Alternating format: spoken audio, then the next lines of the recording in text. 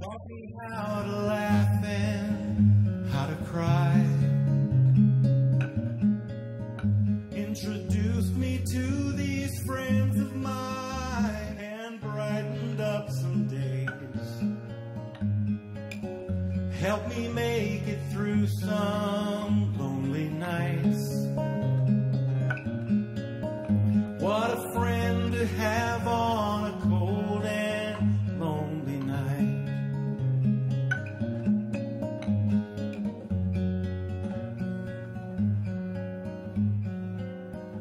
Jesus, my Lord, He gave me my lovely lady.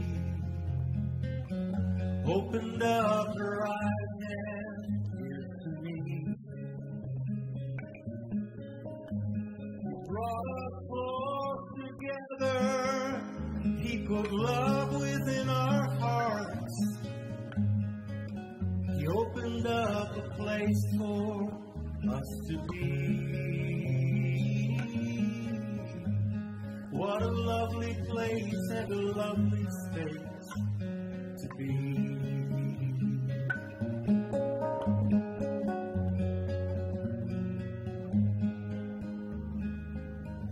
Jesus, my Lord, gave me my life, my living,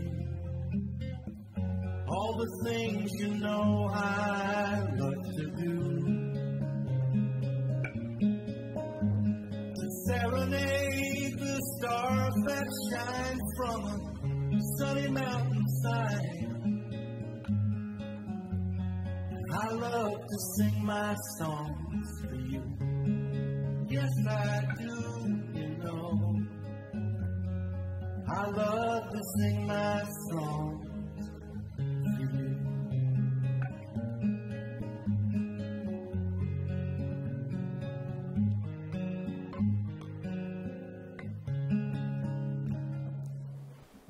Now, we've a few weeks we've been looking through some of the stories in Daniel.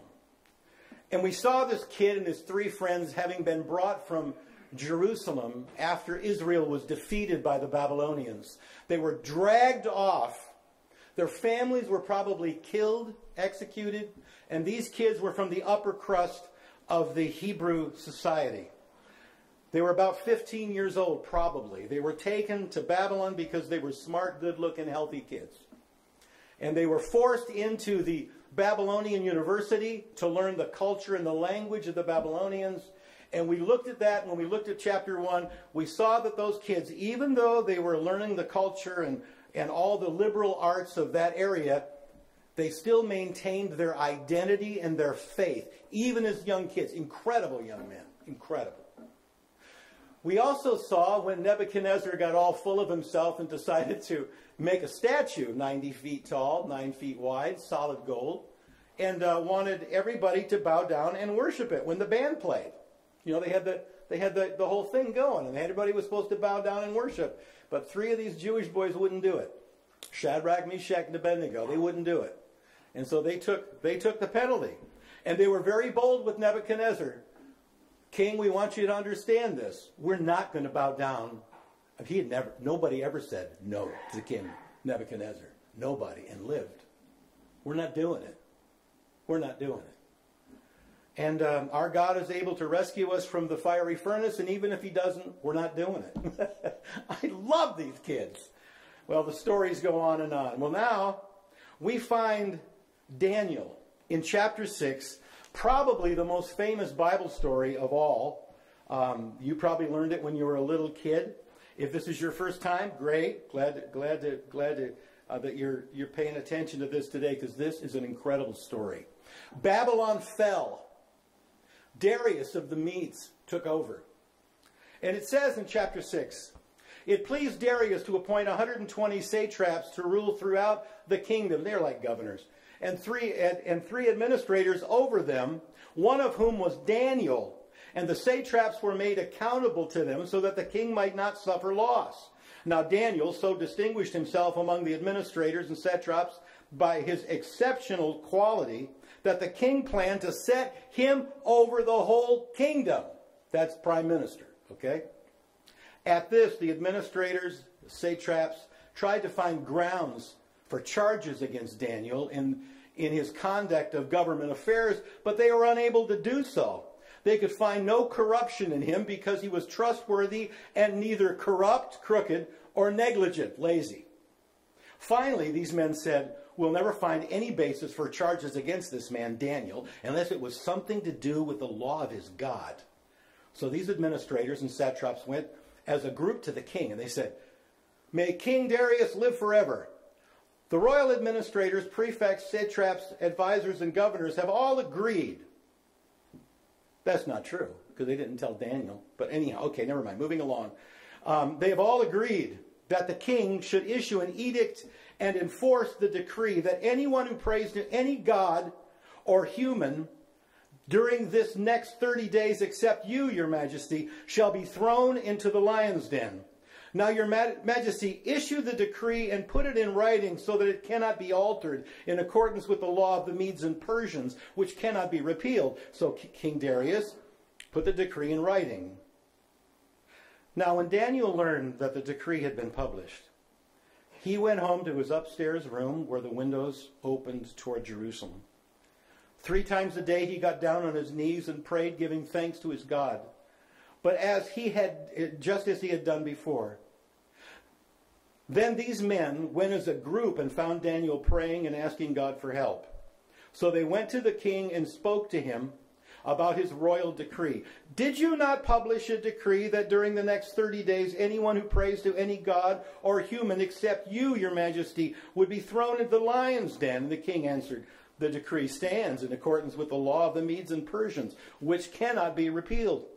Then they said to the king, Daniel, who is one of the exiles from Judah, pays no attention to you, your majesty, or to the decree you put in writing. He still prays 3 times a day. And when the king heard this, he was greatly distressed and was determined to rescue Daniel and made every effort until sundown to save him. He knew right away he'd been played by these clowns. The men went as a group to King Darius and said to him, remember, your majesty, that according to the law of the Medes and Persians, no decree or edict that the king issues can be changed. So the king gave the order. And they brought Daniel and they threw him into the lion's den. And the king said to Daniel, may your God whom you serve continually rescue you. And a stone was brought, placed over the mouth of the den, and the king sealed it with his own signet ring and with the rings of his nobles. Boy, that sounds like something familiar that we talked about last week, doesn't it? It does.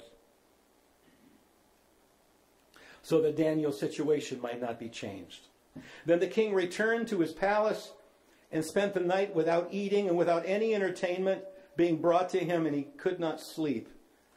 And at the first light of dawn, the king got up and hurried to the lion's den. When he came near the den, he called out to Daniel with an anguished voice, Daniel, servant of the living God, has your God whom you serve continually been able to rescue you from the lions? And Daniel answered, may the king live forever.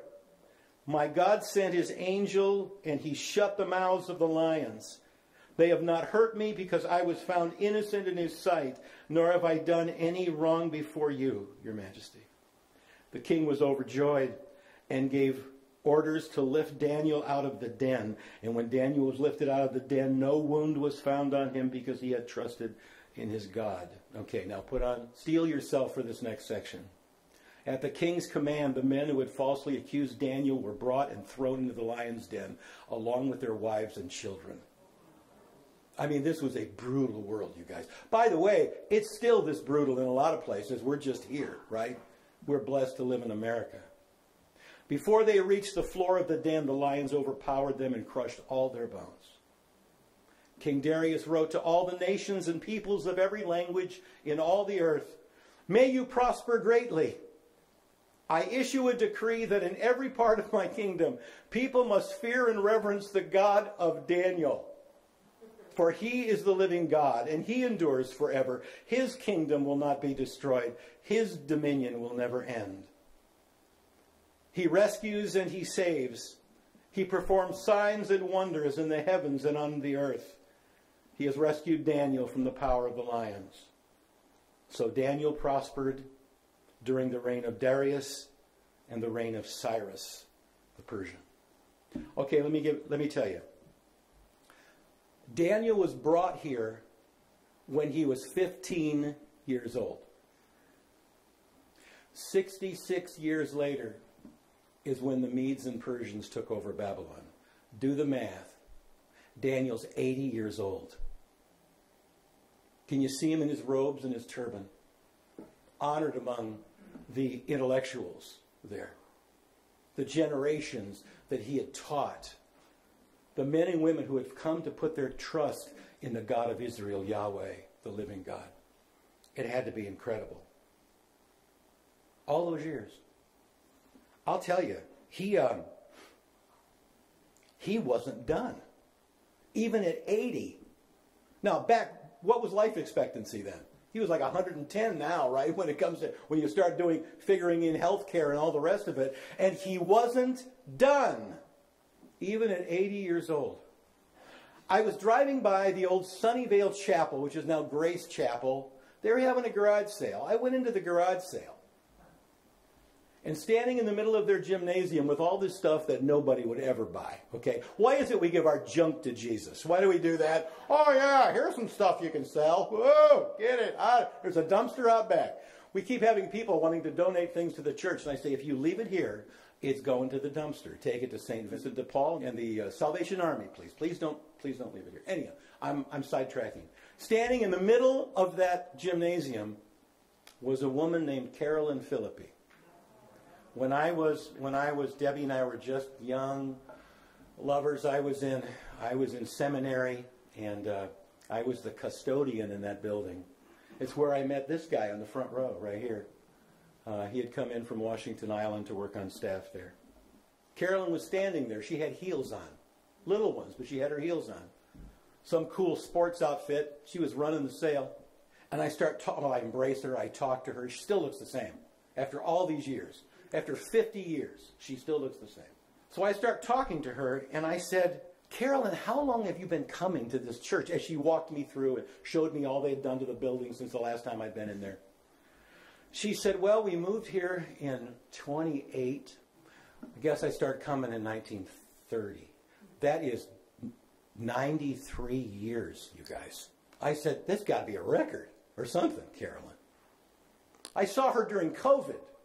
I'm at the hospital making calls on sick people with, I'm covered up all over the place. It's COVID time, right? Going in to see patients that are sick. I heard this clicking coming down the hall, kind of a brisk step. I turned around. It was Carolyn, still had her heels on. She was doing visitation in the midst of COVID at 95 at that time. She wasn't done either, still isn't done. Daniel wasn't done. Can I tell you this too? You're not done. Oh yeah. Somebody was telling me the other day, I retired 30 years ago. Okay, well you beat up General Motors and you beat up Social Security, but you're still not done.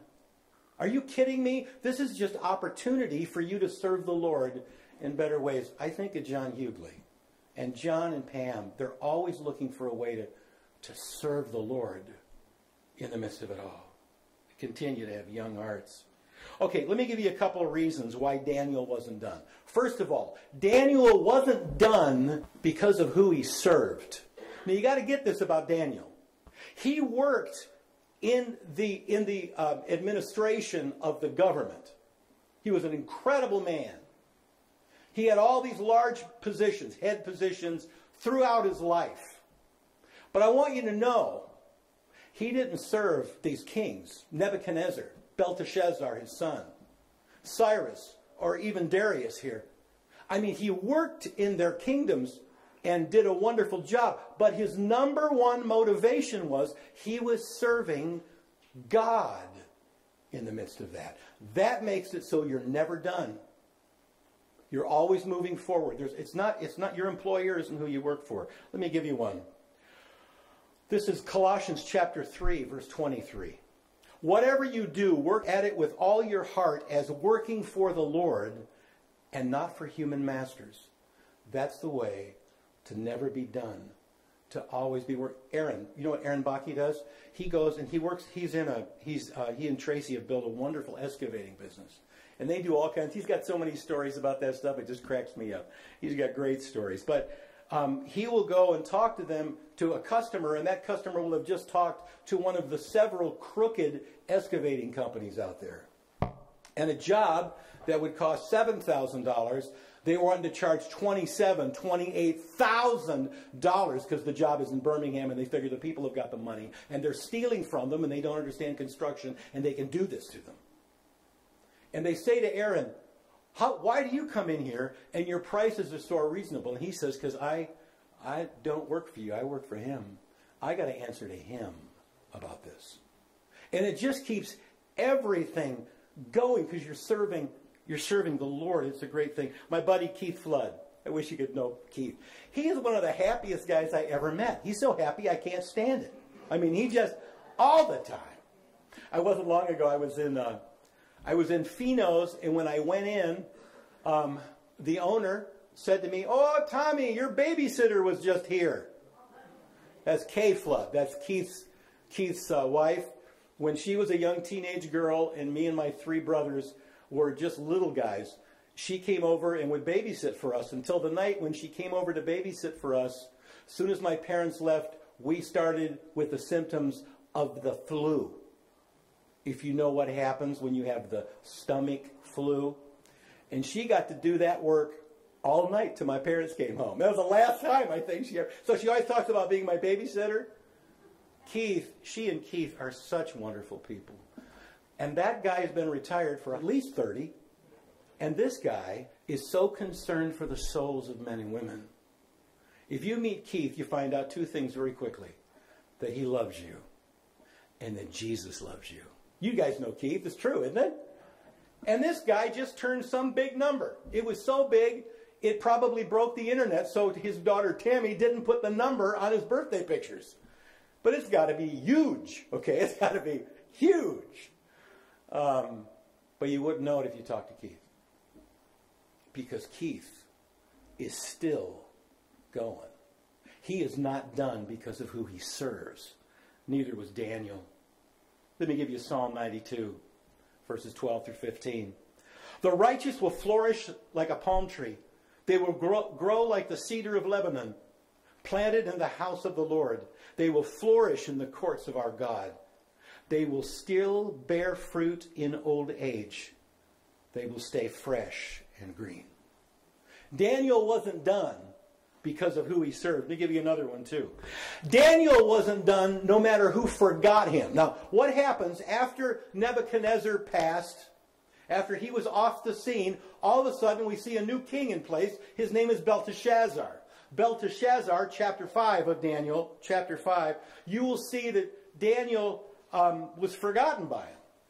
Belteshazzar was the perfect little trust fund baby, proverbial trust fund baby.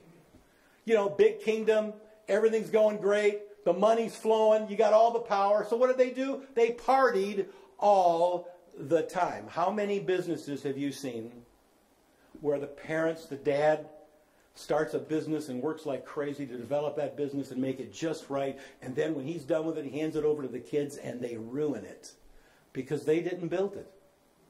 And there were no demands put on them when they were younger to produce and get the vision for that business, so it died. Happens all the time, right? In every kind of business. Well, it happened in the business of Babylon. You know, when Belteshazzar took over, he just started having parties until he did something really, really, really stupid. He and his buddies are all hanging out, having a big party, got all the important people of the whole nation there, and it's an ongoing big old party, and he gets an idea. I know what I'll do. Here's something we've never done before. This is cool, man. I know what we can do, dude. Let's get all the gold goblets that my father took from the temple in Jerusalem, and let's fill them up with the latest brew, and we will praise the gods of Babylon. Oh, they started the big party. They brought him out. They did it. And suddenly a hand appears and it's writing in the plaster on the wall. And first they thought it's because they drank too much. But it was real. And it wrote in a language that nobody knew, and they were all freaking out. And none of these guys knew Daniel. Daniel was still working in the government. He was still training the wise men of Babylon. But they didn't know him. He's an old guy, man. He didn't know. We were doing the new way. We got new ideas. But the Queen Mother heard them all freaking out in the banquet hall, and she came in, and she said, wait. When your father was alive, there was a man here named Daniel who had in him the spirit of the gods. That's the only way the pagans knew how to put it. Call him. And they called him in. Belteshazzar said, hey, if you can read this, I'm going to make you number 2 in the kingdom. I'm going to put you in purple robes, and I'm going to cover you with gold, and you're going to be running this whole show. And Daniel said, Your Highness, keep your money. I don't want anything. Show me. And they take him to the wall. And it basically said this: God has numbered your days and your reign and brought it to an end. You have been weighed in the scales and found wanting. Your kingdom is divided and given to the Medes and Persians. God showed up and said to Belteshazzar, you're done, buddy boy. You're done. He died that night. That night, the Medes and Persians cut off the water flow into that town, and they were able to come in through the aqueducts and take the place over, and they killed Nebuchadnezzar. Let me tell you, Daniel wasn't done no matter who forgot him. I tell you, I like to go to cemeteries. Well, I used to. I used to spend a lot of time in cemeteries. Lakeview Cemetery in Clarkston. It's a cool place. You're up over Cemetery Lake there, and you got a view down of Deer Lake. I'd go there every Sunday morning, seriously, for decades, just to go over a song. If it was nice, I'd sit on a gravestone and play the tune. Make sure I had it together, sort of. And I'd go over my outline, and I'd pray, and all of that. And then another cemetery that I like a lot, too, is the one at Dixie Highway and Williams Lake Road, that old forgotten one there, the old Waterford Cemetery where all the founders of Waterford are laying there, why thousands and thousands of cars blow by every day. One day I was in Lakeview Cemetery, and it was near the time of a holiday, and I realized that in the new part of the cemetery there was flowers on all the graves, but here, nobody knew these guys. There's a couple of Revolutionary soldiers, Mr. Merrill and Mr. Clark. They both served there. I got a bunch of friends. I haven't met them yet, but I know all about these people. I've done a bunch of research on a whole bunch of the graves in that cemetery. I don't go there much now because I'm too close to becoming a resident. I figure I'll spend enough time, and soon enough I'm not going back. But anyhow, I was so sad that nobody was paying attention to them. They had all been forgotten. And it was heavy on my heart. And when the Lord just speaks something into you, kind of, it just all of a sudden occurred to me that he would say, I haven't forgotten them. And Daniel had been forgotten, and it didn't matter who had forgotten him, because the Lord had not forgotten him. He was still going, man. He wasn't done. What an amazing guy. Let me give you one more. Not only, he wasn't done because of who he served, and he wasn't done in spite of who had forgotten him, but he wasn't done because there's a battle that doesn't end until we die. Daniel's organizing this new government, right?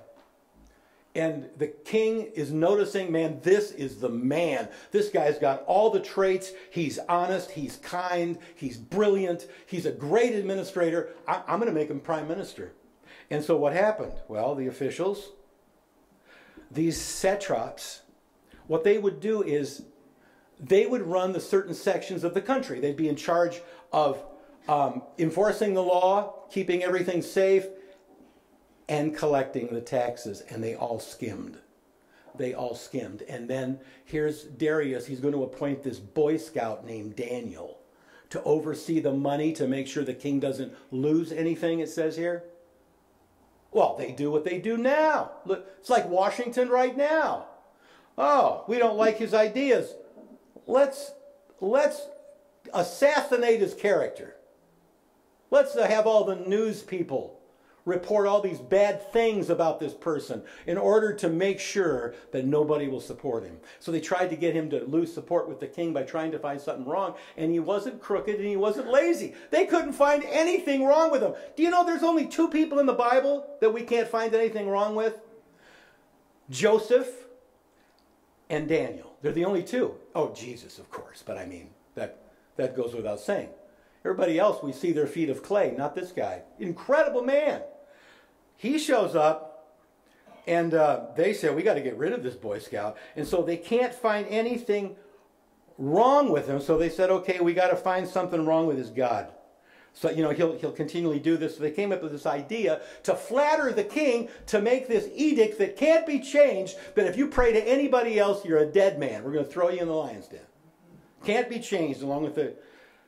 Well, they came with their evil plan, and they played Darius like a fiddle. You know, don't make the mistake of thinking that the battles in your life are over, because they're not. This is Daniel's greatest battle he ever faced, and he was not, this was the biggest one, and he was not done. He had some really big stuff that he had to go through before, but his biggest trial came at 80 years old. Yours might too. Might come at 95. We don't know. We know one thing, we're never done, because the battle's never done in this world. It's never done here. God's plan for temptation with you, the reason he allows it, is to prepare you for the next struggle. We were talking about it Wednesday night. Do you know what I found out that they do with codfish? When they're trying to ship codfish to market, they thought they'd freeze them, and they filleted them and freeze them, and they lost some flavor. Nah, that's not going to work. So they decided they would ship them in seawater, and they're inactive for the whole time of their shipment. And when you get them, the fillet ends up being real mushy and kind of falls apart. They didn't know what to do. Somebody came up with the idea that the real enemy of a codfish is a catfish. So they started putting one catfish in the tank with the codfish to chase them around the whole time, so that when they get to market, they'll be firm and ready to go. I think God probably put some catfish in your life. What do you think? And we think, oh, if they just go away, my life would be... Oh, wait. God's probably doing something here. You're not done. God has his plan. He's got a plan. Because, you know, it's never over. Look at Jesus. Jesus was tempted by the devil, right? He fasted for 40 days after he was beginning his ministry. He fasted for 40 days, and the devil came to him at the end of that and tried tempting him. And Jesus answered him with the scripture, and he ran away. And it said the devil left him until a more opportune time. Oh, he came again when Jesus was going to be crucified, and he was telling his disciples about it. And all of a sudden, Peter says, "Well, this will not happen to you." And Jesus said to Peter, "Get thee behind me, Satan. You're always pulling this stuff." You know, but he's not done with you either, okay? So what does Daniel do? In the midst of this difficulty, he continues with his routine. He doesn't change anything. Notice something else. He doesn't add anything. So many times when we're struggling with something in our culture, we react to it, we overreact to it to try to show we support prayer and we support whatever, and we overreact like we are some kind of crusaders for God. Daniel didn't do that. Daniel continued to do what he did. You know what he did? He went to his house, and the windows were standing open to Jerusalem. Why did he do that? Because Solomon said at the dedication of the temple, if this nation ever turns away from me and I have to send you into captivity, if you will pray toward this place, not to this place, notice the difference. Not praying to Jerusalem, we're praying toward Jerusalem to remember, okay? And I'll bring you back to this land. That's what Solomon said at the dedication. So he's living that out 3 times a day. He goes into his house, the windows are open toward Jerusalem, and he kneels down. I have a buddy of mine who has a little prayer closet that he goes to pray in. Nobody can bother him. He leaves all of his devices and everything out of there. And he goes in every day just to talk to the Lord. And on the wall is a picture of an old wooden church in a holler in Kentucky. And that holler is where he trusted Jesus as a little 4.5-year-old boy. That's what these windows toward Jerusalem are. They just remember what God has done and what God is doing. He didn't change. You know, let me tell you something. The battles are coming in your life. They come. They're going to come in all of our lives. We can't not have them because we're not dead yet. Since we're not dead, we're not done. And because of the struggles in this world, we're going to still have them. So what do we do to prepare for them? You know, you guys are so amazed at Dave Bennett. He had a big gig up in Petoskey this week. He's been all over the country in these last months. What a gifted guy. And to have these two, you know, have Doris and he, people of that caliber play together is absolutely just blows my mind. But Dave, you want to know why he can say, what do you want to play today? And I'll say, oh, that's a song you've never heard of. Well, hum it to me. Okay, I got it. And he can just throw down something that's just like, you know, deserves a Grammy. It's unbelievable. The reason he does that is because some days I'll call him and say, hey, Dave, how you doing? Well, I just put in 5 hours on the horn this morning. I'm feeling really good. You see Dave perform, and he's so free when he performs, he can just go with it, right? I mean, he's just so incredible. You want to know why? Because he put the work in. That's why. When I see Jordan Spieth in the woods somewhere, you know, where somehow his ball has gone off course, and he's in the woods and he's looking at all this stuff, and he looks and looks and looks, and he finds a little opening and he hits this shot and makes birdie from there, okay? You want to know why Jordan can pull off the shot? Because he spent years on a practice range in practice rounds. And he worked with his coaches, and he did all that stuff. So, there's something that we need to do. I want to give you an assignment for this week. I want you to go to the book of Ephesians very quickly. Ephesians chapter 6. Debbie and I in our devotions this week have been going through this little portion of Scripture. And it's an exercise that we all need to be involved in continually in our lives, and it'll help us when the trouble comes. Let me read this to you. You've heard it before. You guys have heard it a bunch of times. But Paul's writing, and he says in verse 10 of Ephesians chapter 6, finally be strong in the Lord and in his mighty power. Oh yeah? How do I do that? It says, put on the full armor of God so that you take your stand against the devil's schemes. For our struggles are not against flesh and blood, but against rulers and against authorities and against powers of this dark world and against the spiritual forces of evil in the heavenly realms. Therefore, put on the full armor of God so that when the day of evil comes, you may be able to stand your ground. And after you have done everything, to stand. What do I need to do? What do I need to do before? Put on the full armor of God. What's that? What are you talking about? He makes it very simple. Listen to this. Therefore, put on the full armor of God. Verse 14. Stand firm then with the belt of truth buckled around your waist. Every day, we recognize that we have the truth. This entire story of the Bible is true. And I cling to it every day. Lord, today, when I'm feeling down, today was one of them. And I just said out loud while I was walking, Lord, you are the creator of heaven and earth. You are the lover of me. You are the one who can. We have the truth, right? Stand firm with the belt of truth buckled around your waist. With the breastplate of righteousness, I am right with you, Lord, because of the blood of Jesus. Remember that. Keep putting it into your life. With your feet fitted with the readiness that comes from the gospel of peace. Of course, this is a Roman soldier he's describing. Your footing is this. The footing of your whole life is that you are at peace with God through Jesus Christ. No, there's not a war. God is not mad at me anymore. No, I reject those thoughts in the name of Jesus. I stand in the peace of God. In addition to this, take up the shield of faith. You know what that was? A big wooden shield. It was coated with leather and then soaked in water so that when the enemy shot those fiery arrows, you could extinguish them. Take up the shield of faith. I believe this. I acknowledge this. Take the helmet of salvation. Lord, nothing protects my head better than knowing that you love me and you have saved me, and nothing can ever change that. And then, of course, there's two offensive weapons that we use. The Word of God, the sword of the Spirit, which is the Word of God, and prayer. Okay? So, if we can live in this week and tell ourselves the truth, if you could get in your Bible or your device and cross-reference a bunch of these statements and let the Bible define what these things are and hold them in your hands and in your heart and in your mind. They're going to help prepare you for what's ahead. It's so important. And having done all, to stand. Daniel wasn't done. He was not done.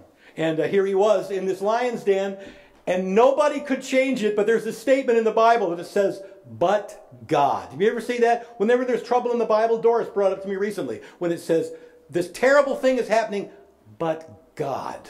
When it talks about how lost we are and how there's no hope for the human race, but God, who is rich in mercy, sent his son to die for us and be raised from the dead. I mean, it's a pretty scary situation. I mean, Daniel's in the lion's den. You've been around lions? Last time I was a long time ago. How long has it been, honey, since we've been to the Detroit Zoo? And I remember walking into the lions area. What do they call that where the lions are? Oh, what is it? The den. The lions. Of course it is. Okay. Lion's den.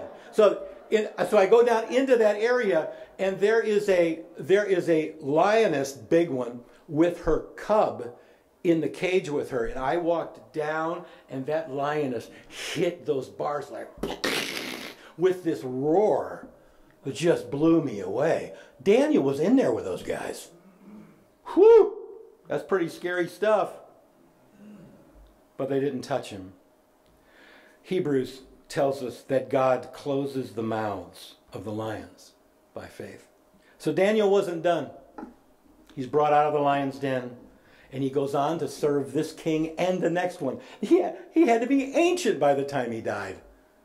And he served God all the way. Listen to me, don't stop living. Don't think because you don't have to earn a living anymore that you're done working, because you're not.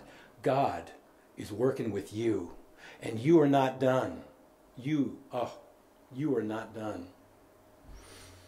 No matter who forgets you, the battle still goes on. Spend some time in Ephesians chapter 6 this week, would you? Build those things in your own life. Let's stand together to pray. Lord, thank you that Daniel was never finished. Thank you so much. Thank you so much for keeping your hand on him and on each of us, Lord. Lord, we don't know what we face. We don't know what's ahead, but we know that you're already there, that you hold the future, and you're going to give us everything we need. But would you please help us as your people to walk with you and to not think that somehow that the battle's over, because it isn't. Thank you for rescuing Daniel. Thank you for his example. And we thank you in Jesus' name. All God's people say, amen. Thank you for listening. If you would like to support Community Bible Church, we would appreciate your prayers and gifts. We can be reached at Community Bible Church, 1888 Crescent Lake Road, Waterford, Michigan, 48327, or at our website, www.cbcmi.com. We'd appreciate your gifts. We know that many can't give right now, so if you would, you'd be a great blessing to your brothers and sisters. God bless you. Have a great day.